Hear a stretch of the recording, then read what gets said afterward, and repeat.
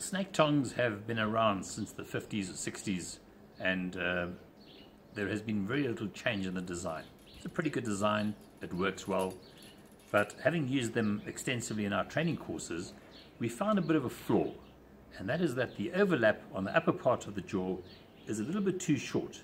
On these ones it's about 1.5 centimeters, and what tends to happen with larger snakes is when you grip them, you start pinching them. So what we have done is we've improved them.